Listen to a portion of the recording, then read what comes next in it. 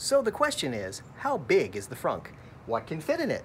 What can I put in there that I can actually take with me? First, let's take another look at the dimensions of the frunk, and then we'll try some common things that I might take with me on a trip that I might want to put in the frunk, and we'll see how they fit. Just to get a sense of the size and how big it is, just to get an idea of how big it is.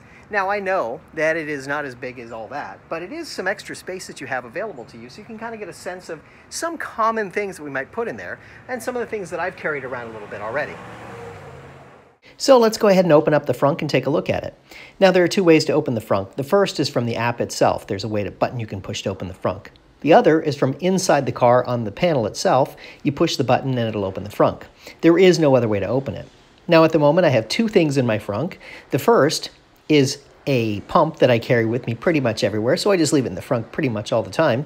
And then there's my backpack for work that I keep in there. So we're going to take some measurements here. Now, I know I measured it before, but we'll take some new measurements this time, and it'll be a little different than we saw before. So we start with a measurement of 18 inches, then we measure across, and we're going to come up with a measurement of about 33 inches, and then we'll measure the depth, and that'll be about 11 inches once I come back across and show it to you. Now, that's a little different than I had measured before, but I think this is a more accurate representation of what the actual size is. So we're looking at about 3 3/4 square feet or so inside there. So let's go ahead and see what things we can put in there. The first thing I want to try putting in is my tennis gear. I have a tennis racket in a bag that I'm going to put in. And as you can see, they're going to fit in there pretty easily, no problem. And I can even put the tennis balls in too, no sweat. So that actually works out pretty well. So tennis racket, no problem. Now let's go on and see what else we can put in. I have a folding chair that I carry with me sometimes. Now this is a little bit smaller folding chair, and it does just fit inside. Now some of the larger folding chairs I have don't fit, so this is something to consider. This smaller one fits okay. So folding chair. Now let's go on and look at something else I have. I used to coach soccer, so I always had a soccer bag, a pair of cleats, a soccer ball, and a few other things I would take with me. So I'll go ahead and put those things inside the frunk. And you can see that the cleats and soccer ball, no problem. They don't take up much space, so I can put them in there. And I also had some pop-up goals that I would take with me. Now, this is my smaller set of pop-up goals.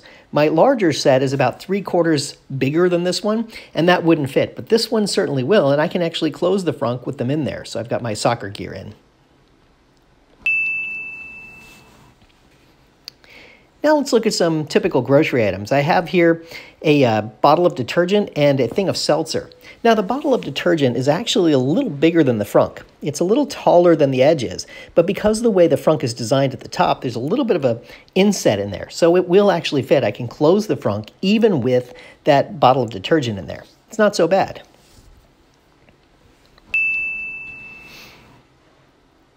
Moving on, let's take a look at like a paper bag you get at a grocery store. Now the paper bag is a little bit tall, so it's a little taller than the frunk is, and I can't actually close the frunk with that in there. I could take some stuff out and then kind of crush it down and that would work, but I don't think that's the best answer. So I give this one a negative. I don't think it's a good fit.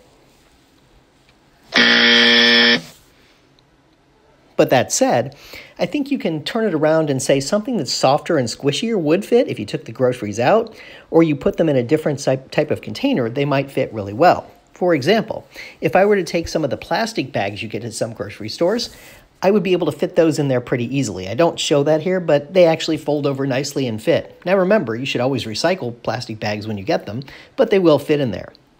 I could also take some of the reusable bags that you get from grocery stores, and those would fit in there as well. They're a little more pliable, and I can move them around just a little bit more, and I can fit everything in there. So that's not a bad option either. So if I consider these more pliable types of things, they'll fit in there better, and I would probably go with it's okay and it fits in there. But that's something to consider, is that if you're using something that's more pliable, that moves a little bit, like those duffel bags, I could probably put a couple in there instead of fitting just one thing and some hard-sided things in there. So let's continue on and look at some other things that maybe we could put in there.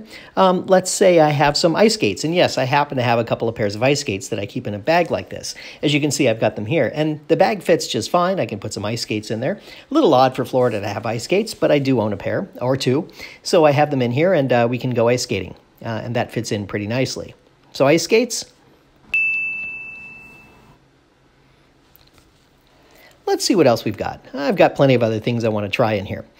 I've got my daughter's scooter. Now I folded it over and it should fit. Oh, look, the handlebar is just a little too long. If I were to actually change the way it fits with the handlebar and push it down, I could make it fit in there. So I'll go with,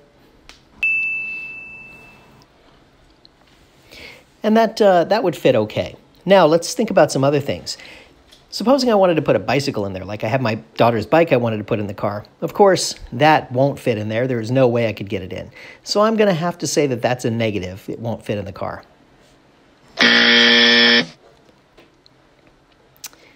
But what about a stepladder? Would a stepladder fit in there? I have a 6-foot stepladder here on my floor. I'm going to pick it up and I'm going to put it in my car. And let's see how that fits. Here we go. I'm able to get it up in there. And look at that. It fits right in. Oh, it slides right underneath on top of the batteries. What do you know about that? I'm kidding, of course. That would never actually work. There is only so much room in there. So let's take the ladder, and you can see that it really doesn't fit in here. So the ladder would also be a negative.